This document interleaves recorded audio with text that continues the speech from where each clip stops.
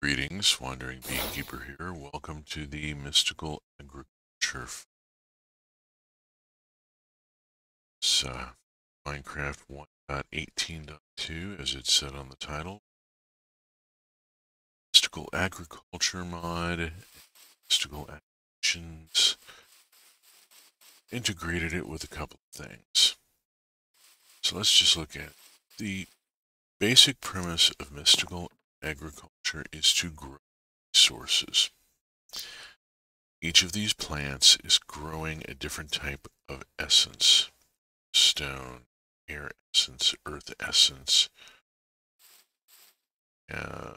obsidian, prismarine, being these things, redstone seeds. The initial outlay has a bit of spiciness to it. The soil, as you can see here, is red. It's infused with supremium essence. I've tagged the fields with the kind of essence. It's effectively the mystical plants to grow. Once you've infused essence into farmland, it does not stay farm. These plants are resistant to being jumped on.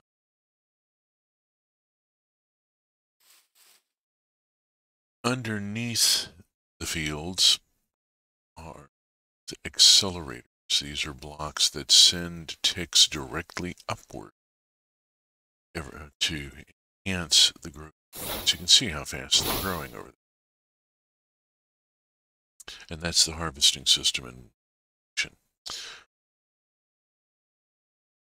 This is a magical world. It does not have ME technology from logistics. What we have is magic. We have sort of Miyazaki level steampunk. The windmill you see is not just for show. Let's look at how this actually works. So we have these plants growing. We've created necessary enchanted farmland for them. Some work, some investment of resources. We have put growth accelerators down the farm. Growth ticks up. Then we have this Ars Nouveau equipment. We have a timed spell turret. Every 90 seconds, it casts this particular spell. Because it is attached to a chest, stuff it picks up goes into the chest.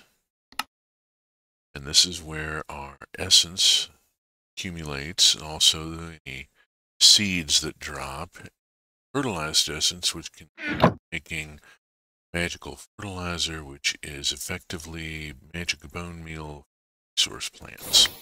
We're not going to muck with that, right? As the plants grow, they produce magical energy. That's the pink zappy bolts. This is an agronomic source link. It's an accumulator. It's gathering the energy being put off by the plants as they grow, storing it in these source jars and in its own internal reservoir, since the source jars are full, and then using that energy. The timed spell turrets use the energy from their source jar when they fire the spell. So this is all self-powered. This is an independent, self-powering harvesting unit here with 2 harvest guns, harvest cannons, and the growth of the plants provides the energy to keep. Now, what do you do with all this?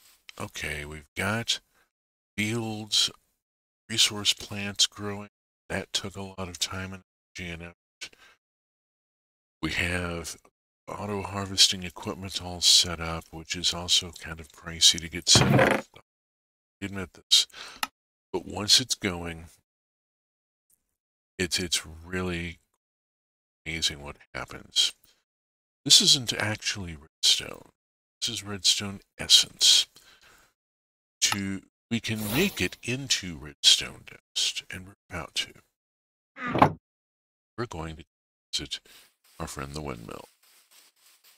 The house is a bit ridiculous, yes. I was not sure exactly how much space I would need, so I built it with a considerable amount of enclosed space and then ended up with it outside. Fortunately, out here. This is pretty much every resource plant available. Some of them are essences. That's growing inferium, which is the introductory essence. You don't just mine or hunt mobs for it. Experimented with a number of different styles of layouts of planting.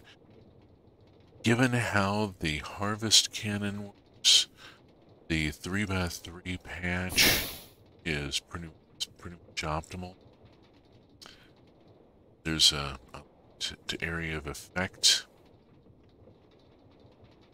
So let's see what we're going to do with this, because once we have this essence, yeah, here we have a little early experimentation where I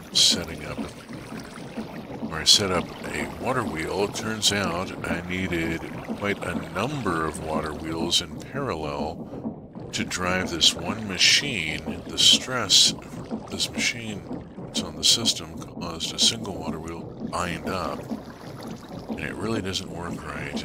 Not a lot. Now here I haven't really got. I don't have any amplification. Let's go look at where things are seriously going. I promised to look at the windmill. There's the windmill. Windmill moving pretty quick. For every 8 squares of sail that is put on, you get 1 RPM. I have 265 squares of sail, which gets me a rotational speed of 33 1/3 RPM. This is a reference and an inside joke that people younger than me may or may not get. So there it is, turning at 33 1/3 RPM. There are 2 belts, because belts max out at 20 blocks long and the tower is 24. So I had to put in a second belt. I wanted to run the belt all the way down inside the tower, but it didn't work out that way. So the first thing I do is put a large cog wheel on, and a small cog being driven to the large one, and that doubles my rotational speed right there. Then we do it again. We put on a large cogwheel, drive a small cog, and we get intense speed. How intense? Well, this is a mechanical crafter. Yes, it looks like a crafting grid. It is a crafting grid, and it's going to put stuff together for us, driven by rotational energy. We're going to drop all this redstone into here, and just watch it start going. Oh, that's not good. Why is it? Oh, because I forgot to... I know what I did wrong. Hold on a second. My pattern is incorrect. I'll have to wait for it to settle down a second. I am sorry about that. That was entirely my fault. Clean this off. I was making something else a few minutes ago before I started this video, and I completely forgot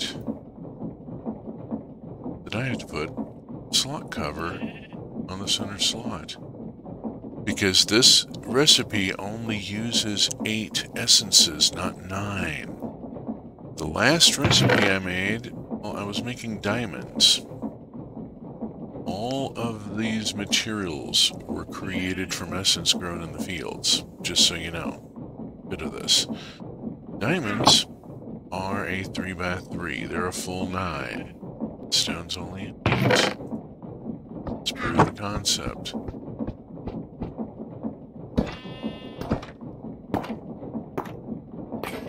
Presto. There we go. And this is where we get our redstone. No more mining. No more mucking about.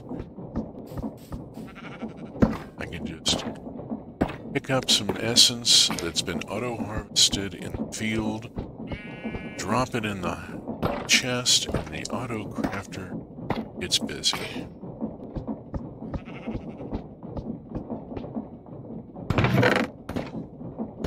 And all this redstone comes rolling in.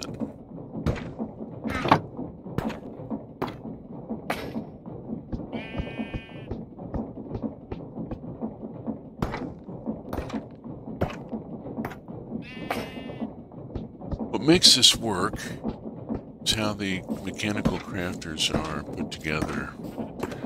At the back, they've all been joined together so that they share a common feed. That hopper, whatever feeds into the hopper, feeds into the entire crafter. This is a gearbox here. Obviously, it allows us to send the rotational energy in various directions. Things belt-driven. Pass energy on further down. It is rather loud. This is Industrial Revolution era equipment. The Miyazaki steampunk aesthetic produces very loud, clattery machinery. This is just how it works. So the folks behind the Create mod have been very realistic about it. What is this? This is the Brickworks. This is a factory. This takes essences in at one end and puts out bricks at the other. Every single one of these bricks was effectively grown in the field. So let's go look at how that's done. This is kind of interesting, and there is a particular piece of music that really ought to be queued up about now, but I don't want to run into a copyright strike, so I'm going to grab some dirt essence.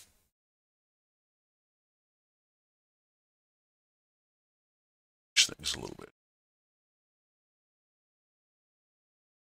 It's 5 and it's 5. I'm going to grab that one extra because there was some pieces already in the system. Back here to where the water essence is being, since all I have to do is collect it out of the harvester at this point. All the work has already been done. It's all self-powering. All I have to do is essences and drop them in the box. Let's see how this works. So, see up here, this box takes water essence. Drop all the water essence into it. Front, and dirt essence goes into here, and it's going to be a little more difficult to see it happening.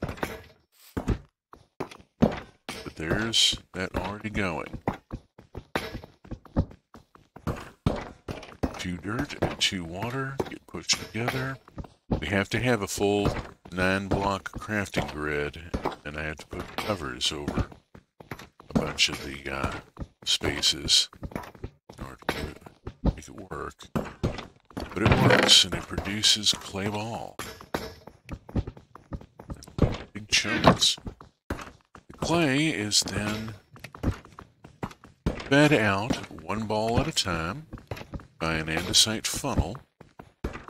This is an extracting device. It extracts 1 item, 1 unit at a time from the chest and drops it onto the conveyor belt.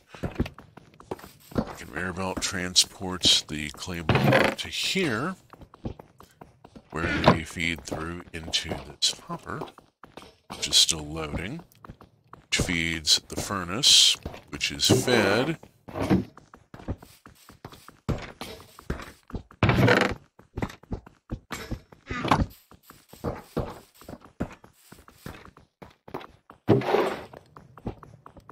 by coal all that coal came from right over there, grown locally. We have brick producing. And theoretically, I could add another step. I could take the brick here, I could pull it out onto a conveyor belt and send it to another mechanical crafter that would take the brick to brick block ready to be actually deployed. I'd rather leave it as raw bricks because if nothing else, you can make pots out of them. Occasionally need. Now, we should get some coal. Coal is over here. Let's get some coal.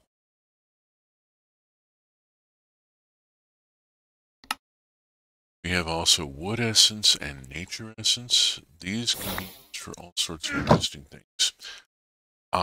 Put together wood essence in the right configuration and it makes any of 6 different types of log. So I can make my lumber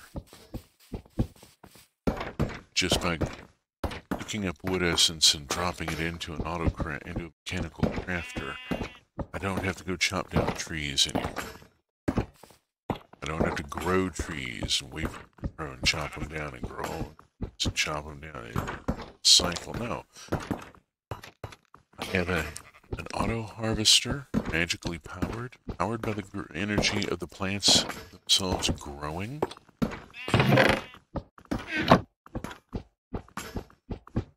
Wait for this.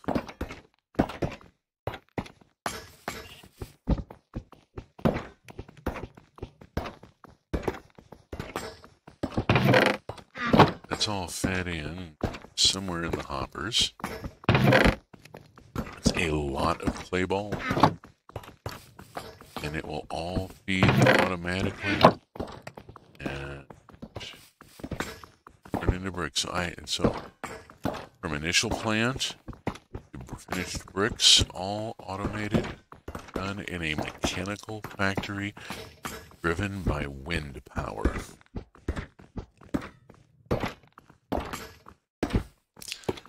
Combination of mystical agriculture, a magic system that has a harvest and item pickup ability, doesn't have to be Ars Nouveau. I picked that one because I'm familiar with it and I like it. I like the aesthetic. And then leveraging the mechanical auto crafting of Create. Theoretically, I could build a factory for pretty much anything. I could very easily build a factory, feed in wood essence, split it up between 6 different mechanical crafter arrays, and has 6 different kinds of logs feeding out the far end. It's just a matter of building the equipment. It's a bit, as with anything like this, putting the system together with it's a little expensive at the beginning. It's meant to be, but the resource amplification vastly recompensates for the investment. Once the plants are growing, they just keep going. There's already that much more water back here. All these resources go.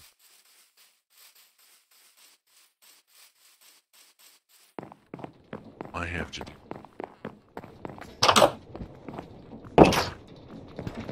is deal with living in hell, because it is a bit loud. This is the workshop, by the way, and this is the infusion altar where you create the seeds for those plants. There is a whole process of gathering the initial materials. You have to gather, like, you go get obsidian and a couple of other things, and then create the enchanted seeds. But you only have to create one seed for each type of plant. Then you just have to be patient and wait for them to drop more seed. I have so much coal seed here now, and there's more out there in the chest out there. I love these windows.